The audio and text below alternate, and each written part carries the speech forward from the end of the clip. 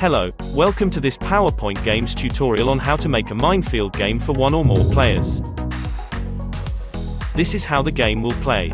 The aim is to link the hexagons from left to right, across the board, without clicking on a mine if you can. A red hexagon will appear with a bomb sound if you step on a mine. You must click on adjacent hexagons to mark your trail across the minefield. If you step on any mines, you can count how many at the end, and try to do better next time. As a multiplayer game, you can add up the number of mines hit, with the winner being the player who has stepped on the least number of mines. Another alternative is for one player to link the hexagons until a mine is hit. Then it's the opponent's turn. The winner will then be the player who is in control of the clicking when the final green hexagon is clicked. Now let's see how this game can be made.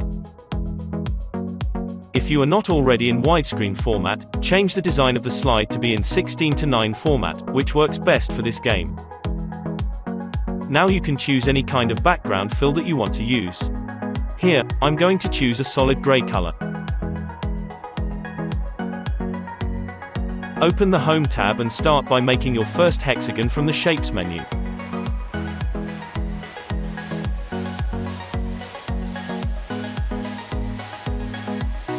You will want to fit 7 of these in a column going down the slide, so don't make your first one too big or too small.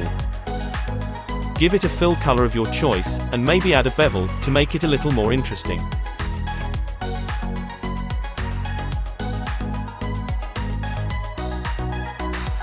Now open the Animations tab. Select your hexagon, then add the emphasis animation, to change the fill color to a bright green when clicked. What we are going to do is add all the animations needed to this first hexagon. After this, it will just be a matter of copying, pasting, and positioning. Now open the animation pane. Click on the animation in the animation pane, then click on Trigger. Set the animation to be triggered by the hexagon itself. You can check it out in slideshow mode.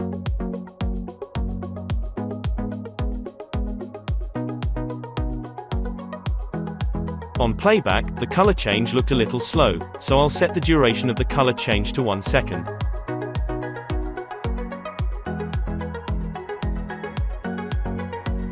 Now we want to copy and paste the hexagons until we have made up the complete minefield. For the first column you can use Ctrl and D to duplicate the hexagon. When you move the duplicate to its required position, Ctrl and D will duplicate it in the same relative position.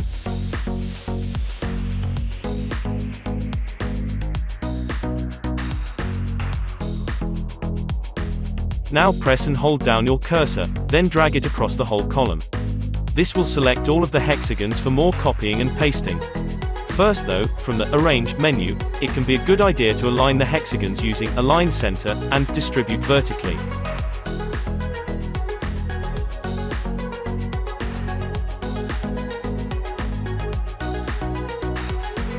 Now hold and drag your cursor to select all but one of the hexagons. Copy, paste, and position these, to fit adjacent to the first column, in the center.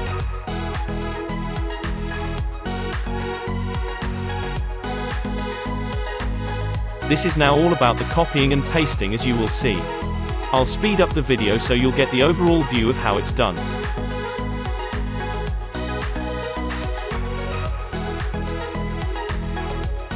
I'm positioning these by eye. You can use the Arrange and Align tools to position them more precisely if you want.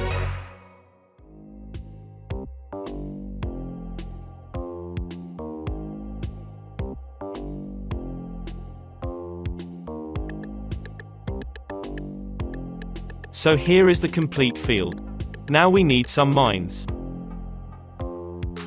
The more mines you have, the more difficult the game is to play. For this game I'm using 15 mines, so I select the 15 hexagons that I want to change into mines.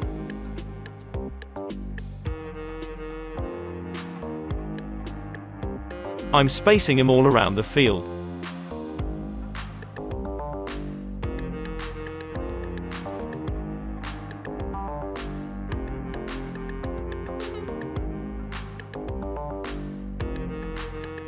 These had a fill color change to green.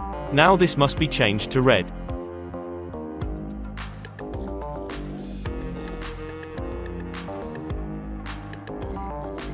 Here are the 15 mines.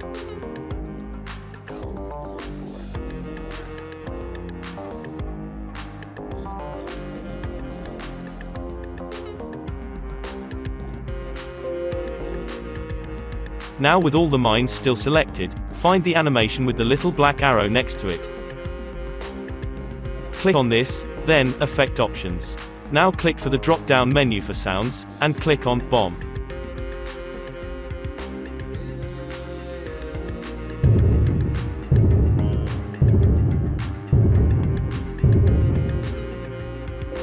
Let's look in slideshow mode to see how it works.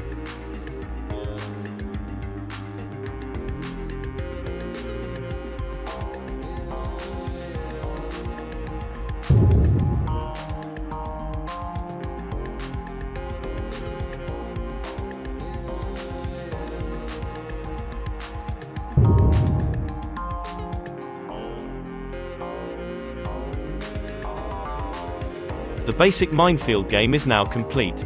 You may however want to have a number of different minefields, with the mines in different positions. Here's how to do this.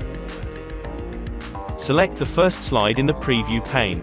Right-click, and then click on Duplicate Slide. Now drag the cursor across the slide to select all the hexagons.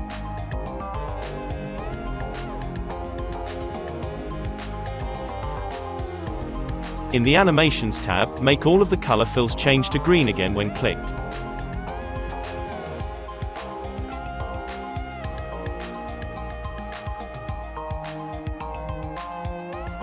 With them all still selected, click on the little arrow in the animation pane, then click on Effect Options and select No Sound from the drop-down menu.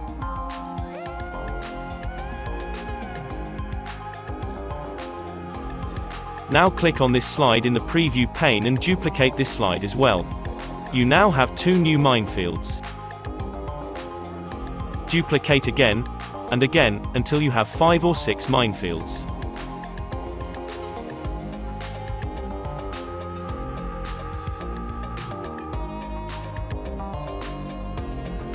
We are now ready to select another 15 hexagons to be the next group of mines.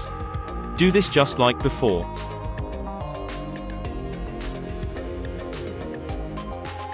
I've speeded up the video a little here.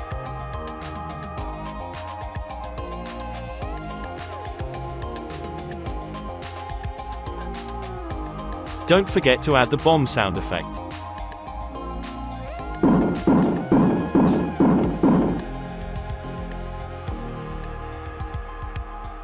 Now repeat the process to lay down the mines, for all the minefields you have made.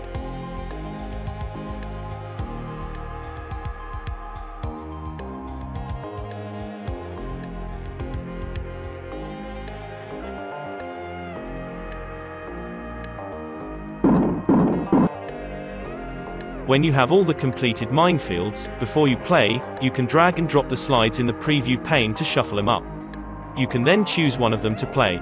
This way, you never know which minefield is being played.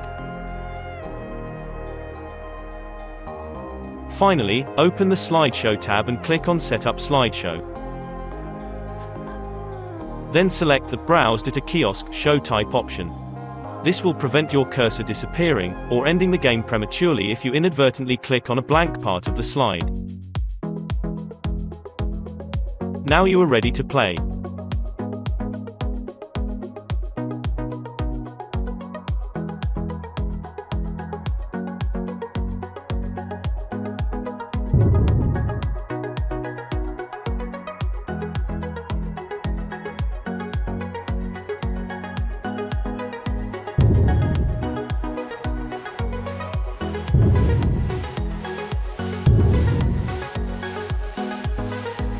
So there you have it.